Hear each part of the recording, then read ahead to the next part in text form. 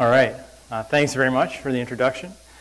So this is work that I've done with my great students, Vikram Mohanty, David Thames, and Sneha Mehta. So as you see from the title, this paper is about identifying people in historical photographs. Why do we want to do this? It's not a problem domain that IUI has spent a lot of time thinking about necessarily. So I want to explain some motivations why this might be something of interest for us. So there's a variety of reasons. One motivation is to correct the historical record. In this example here, an author wrote a book about this famous portrait of U.S. Marines storming Iwo Jima, and through a process of photo identification, came to realize that one of these men was actually not his father, as he previously believed was the case. Another motivation is creating economic value.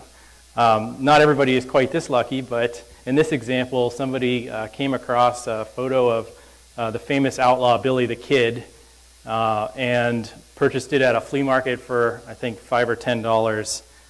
Yeah, $10, and it turned out to be worth millions. So it can generate value. Another motivation, helping us to recognize the contributions made by people in marginalized groups. There's a really fun story pretty recently about this photo that was kind of being spread around social media, a photograph of biologists at a conference in the 70s. And one of the attendees in the photo is an African-American woman and was unnamed in the caption. So through social media, the question was asked, who is this person? And eventually, we were able to get the name of this individual who made this contribution to this conference a long time ago. A final motivation for doing this kind of thing is thinking about the personal connections that people can make. There's plenty of stories like this, but just one nice example here. This woman is talking about this portrait of her Civil War ancestor. And she says that this portrait has changed my whole life. It's given me a passion to learn more about this person and her family history. So for the rest of the talk, I'm going to dive a little bit deeper into what it means to do historical portrait identification in a particular context and some of the challenges that are involved there. And then I'm going to demo a system that we created called Civil War Photo Sleuth that helps with these identifications, and talk about our evaluation of the system during its first month out in the wild and some broader takeaways. So of course there's many different kinds of historical photos that we could try to identify. For this project we narrowed down our context a little bit more to photos from the American Civil War era, which was the 1860s. And why the Civil War? It was a really interesting time for photography. The American Civil War was the first widely photographed conflict. And so just as these photographs are becoming cheap enough that just about anybody can afford to get one, these soldiers are going off to war, and they want to leave photos behind for their families, and then of course the families want to have images of their loved ones. So these almost became the social media of the day. People would buy them and sell them and trade them. As this famous quote notes, they're sort of the social currency of the day. And people really treated them took them seriously. They were a really important part of their lives. So fast forward 150 years later, by one estimate, there's still over 4 million of these photographs around today, just photographing soldiers from one side of the conflict, the Union Army, possibly many more. However, only 10 or 20% of those are identified. Nobody bothered to write the names down on the backs of most of these because they knew who they were. It wasn't important at the time. But today, we're left wondering who these folks are and trying to attach a name to a face. And there's lots of different folks, for some of those reasons I mentioned earlier, motivated to do this. Historians, genealogists, people in libraries and archives, and of course antiques collectors and dealers are all trying to figure out who these people are. So what does this process look like for a Civil War photo sleuth? What do they do? So take a photo like this that we're trying to identify. And this is a pretty easy example because this is a fairly high-ranking soldier. But maybe we want to identify this gentleman in the middle. It's going to be also a little bit easier because he's a little more distinctive than your typical soldier. Well, first we're going to look for some visual clues beyond his face. And the Civil War Photo Sleuth is going to notice that he has a distinctive uniform. It's going to match up with a frock coat that a soldier holding the rank of brigadier general would wear. He's also holding his hat, and his hat is also a distinctive kind of hat with a particular hat cord that again identifies his rank insignia. So now that we know this guy's rank, we can go and pull out some reference materials to try to figure out who he is. And it turns out that there's quite a few books that have been published on Civil War generals with photos inside of them. And if we just go through one of these books, we find that there's actually 580 different generals just to figure out who this one particular guy is. So you might page through all 583 of those pages, and you realize, well, he's not in there. I don't think he's in there. So then you realize that he might be actually wearing an honorary rank insignia, and that if that's the case, he would be ending up in this other book that has 1,400 more generals holding the honorary rank. And so you might have to page through every one of those, and hopefully you're not tired and missing it, or you blink and you lose it. But if you did that, you'd eventually find a match, or somebody that looks pretty close to this guy. And again, he's pretty unique looking, so that kind of helps. And then the last thing that this photo sleuth is going to do is kind of try to weigh the evidence on all the other context that might help decide if this is indeed the same person, George Rutherford. So there's a back to the photograph, and there's some information about who took the photo and where it was taken. In this case, it's in Washington, D.C. So we might decide to figure out if this soldier actually lived or served in the Washington, D.C. area. This little stamp down here was a tax stamp from a particular era, from 1864 to 66. So we might ask, does this make sense? Did the soldier serve in this rank during this time period? And then we might look for additional photographs of this soldier. Now that we have a name, we can look up that name and see if we can find more photos, and that might either narrow it down or rule it out. So there's clearly a lot of different challenges here at different stages of the process. What we wanted to do was try to support it by creating a website that combines crowdsourcing and face recognition technology. So on this site, there's a bunch of different things you can do. I'll show a video very shortly about how we identify photos. That's sort of our bread and butter. But you can also just search the site for names of relatives or people from a particular state, or you could just add photographs if you want to help increase the reference database. So initially we seeded the site with over 17,000 identified photographs of Civil War soldiers, mostly from public collections, but a few private ones as well. So here's the workflow of somebody using this site to try to identify an unknown soldier portrait. First, they're going to come to this dashboard. These are pictures that have maybe been added by other users as well as your own pictures. On the Add Photo page, you're going to, of course, select the photo of the unknown soldier that you're trying to identify. And that will get uploaded. And if a face is detected on this next screen, you'll be asked to provide some visual tags. And so these visual tags are serving a couple of different roles.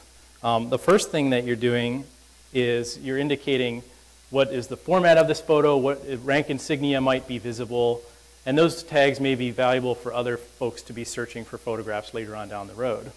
So this person is marked an eagle as the shoulder strap rank insignia. If you're not a Civil War military expert, you might not know that that eagle corresponds to the rank of colonel. So on this interface here, those visual clues are being mapped onto a particular search filter that's linked to that soldier's military records. So what this means is if you're looking at this soldier with these eagle straps and he held this rank of colonel, then we only want to see search results of soldiers who at some point in the war held that rank of colonel, including promotions and demotions.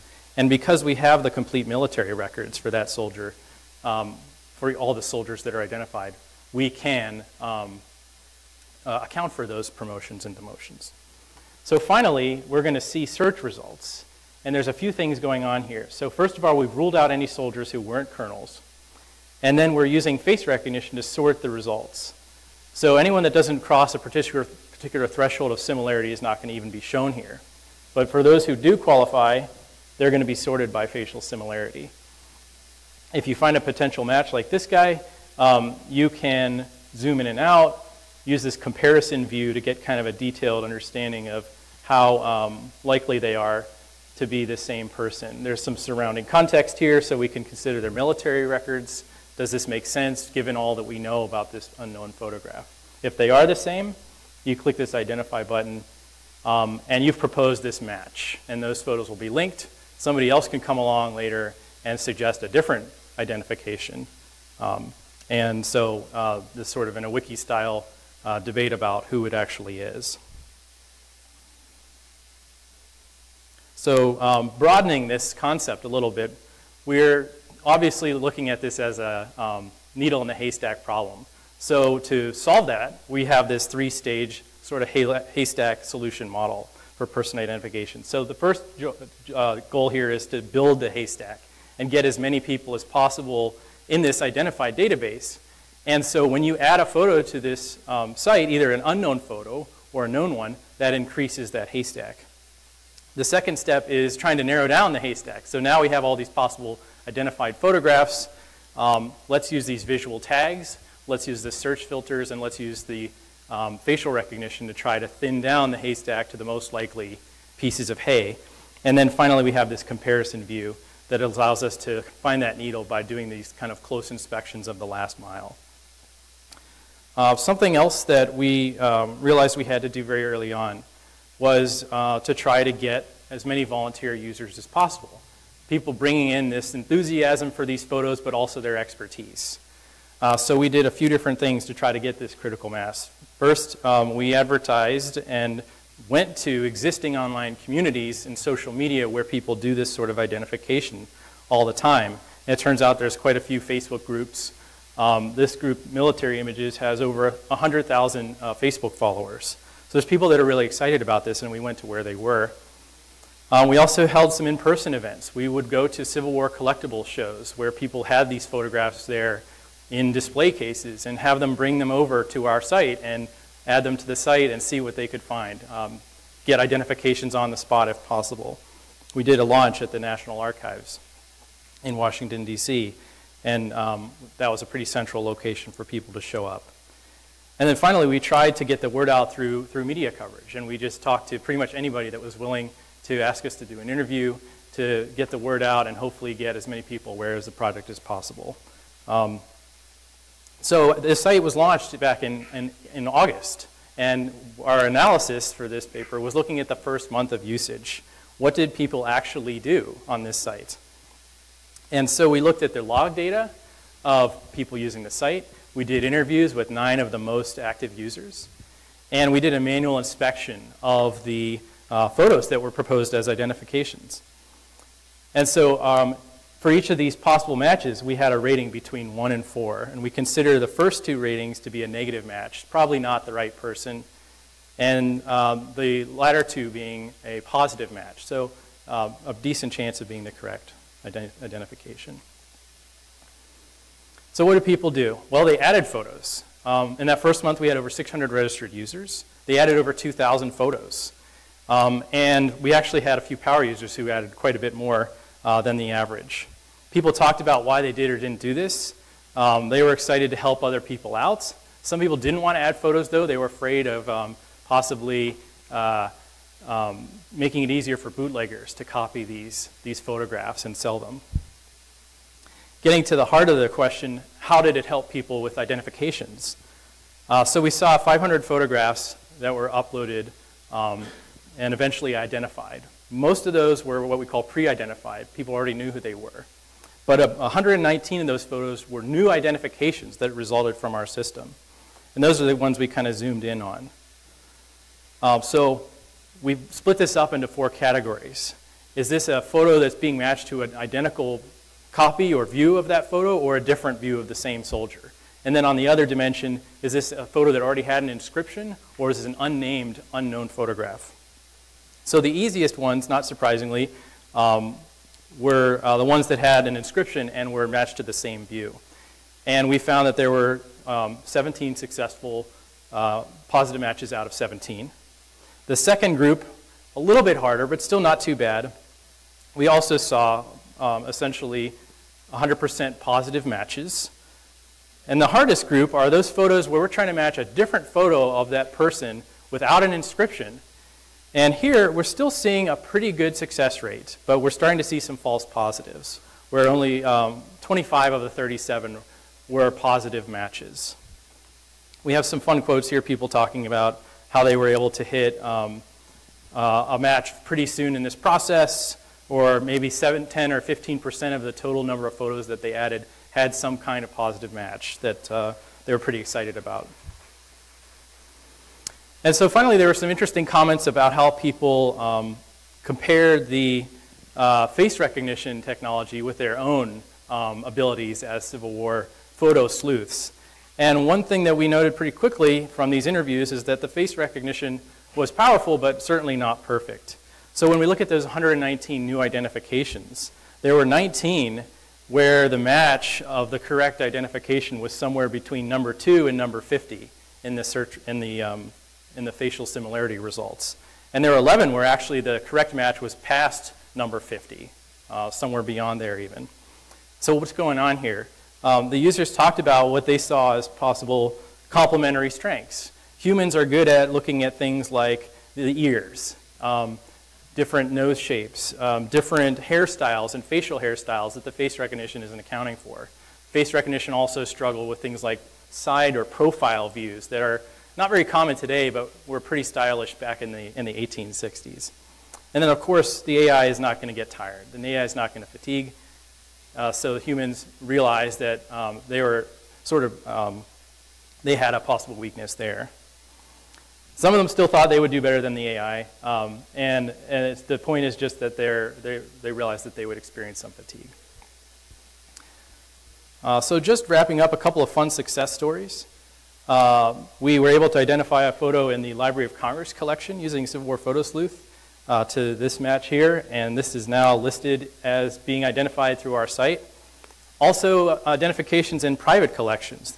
This was a particularly fun example because this soldier matched a New Hampshire backmark to a soldier who fought in a New York regiment, which didn't initially make sense until this user did a little extra background research and realized that this soldier actually was from New Hampshire, but he ended up signing up to fight in a different military unit.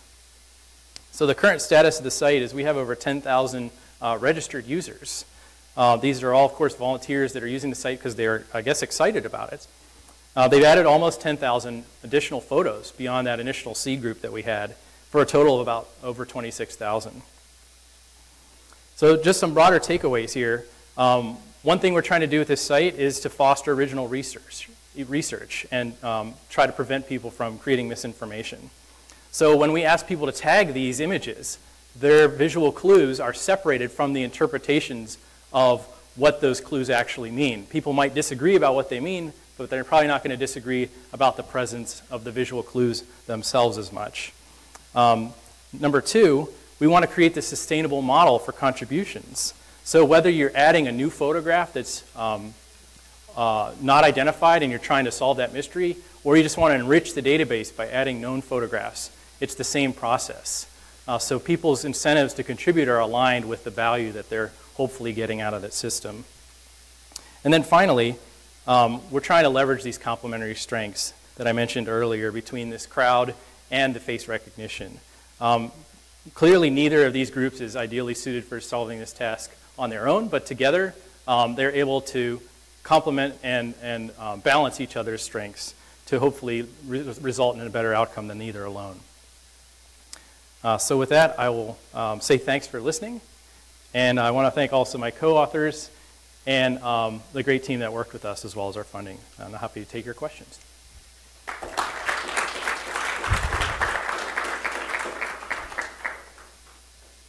Okay, so are there any questions? No questions. So I have one. All right. A bit different one, I guess. You noted at the very beginning that these are all Union soldiers. What happened to the Confederates? Yeah, that's a great question. So the estimate of 4 million surviving photos is an estimate just based on Union photographs. We don't have a good estimate for how many Confederate images survive. One of the reasons being there's a lot fewer Confederate images because there was a blockade during the Civil War, and a lot of the chemicals for making photographs never really made it to the South. So nobody has made that estimate of how many Confederate images survive. In our database, we also have a bias in which most of the photographs are Union soldiers. Part of the reason is that a lot of our images come from public databases that were maintained by the federal government, which was, not surprisingly, a lot more interested in capturing these images of Union soldiers after the war. But in terms of what our users are contributing, we're seeing a lot more diversity of the kinds of images that come in from the community. So more Confederate images, more African American soldiers, more civilians and female images as well.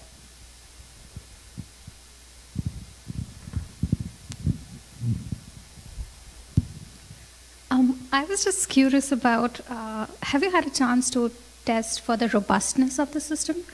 Because there's a lot of dependence on human collaborators and the information that they provide. So if they choose to provide not so correct information just to have fun, so right. like how would that, I understand that you do a lot of fact checking, Sure. but because I see a lot of, there's a huge component of human influencing the whole system. So like what are your views on that? Right. Yeah, that's a great question. So I guess there's two answers. One is that, of course, some of these users are doing original research. So they're identifying photos that haven't necessarily been identified before in the past. And that's a little bit harder to measure baselines for, and that's why we use this expert review technique where we kind of go through each one manually and weigh the evidence and try to reach a conclusion. Informally, we've also done some testing with images that have known identifications to try to get a sense for, you know, how well is the AI doing on its own, or how well does a typical user perform on their own. We don't report those results, though, in this paper. It's something we're pretty interested in for follow-up work.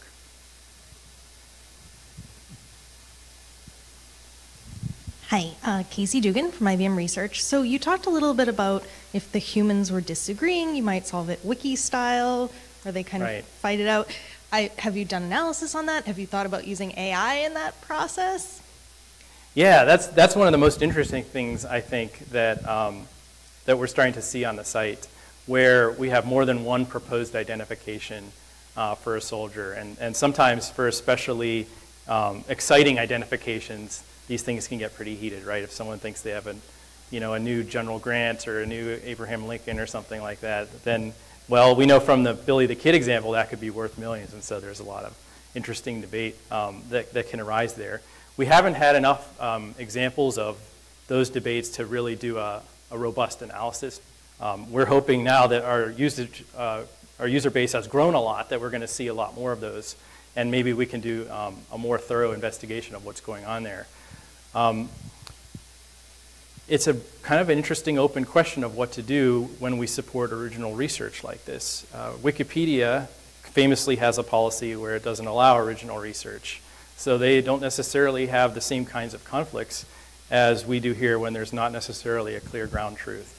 But again, it's something I'm really excited to follow up on with some more analysis.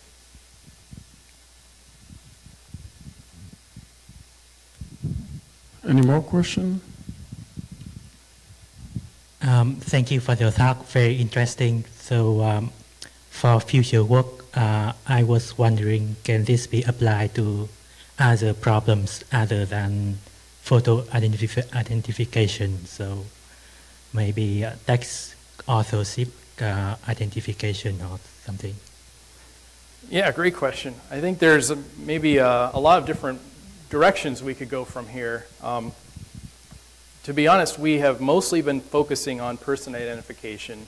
More locally, there's different historical periods we might consider beyond the American Civil War for photo identification.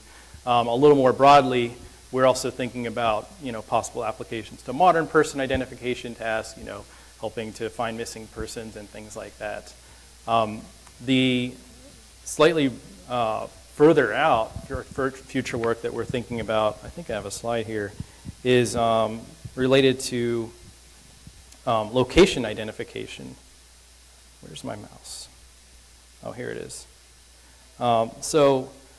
just as people are trying to identify the names of individuals, they're also interested in figuring out where photos were created, and especially in historical periods, and trying to piece together information from lots of different locations. So in some future work, we're thinking about bringing these ideas from person identification to location identification, image geolocation.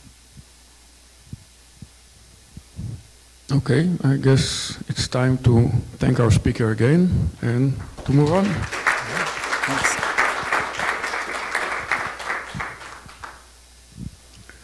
Our next speaker